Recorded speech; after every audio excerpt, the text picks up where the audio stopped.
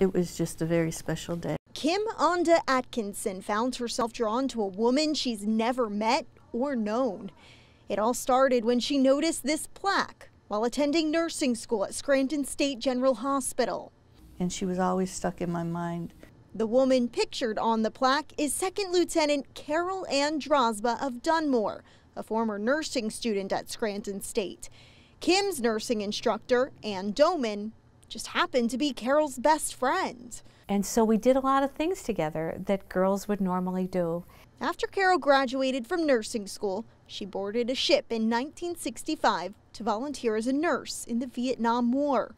The 22-year-old worked from this field hospital, treating and saving injured soldiers. She inspired to be a good nurse, and she wanted to get married.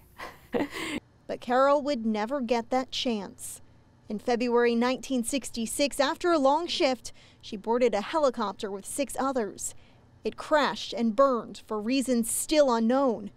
Nobody survived, including the pilot and another nurse, Elizabeth Jones, who were set to get married and had the wedding dress on board.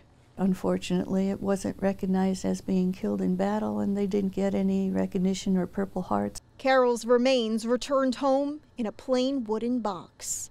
Where was the flag? Where was the honor? Where was the dignity?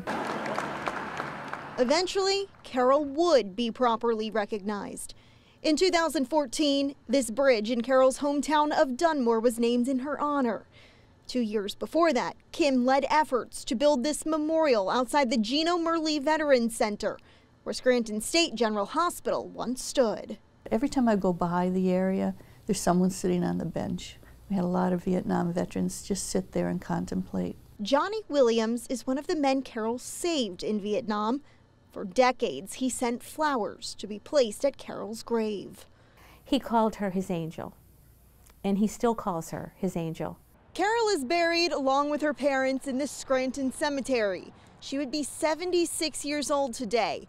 If alive, loved ones believe she would still be helping others. I think that she would be doing it in some capacity. Anne still clutches on to these letters Carol sent during her 7 months in Vietnam. A promising friendship left unexpectedly unwritten.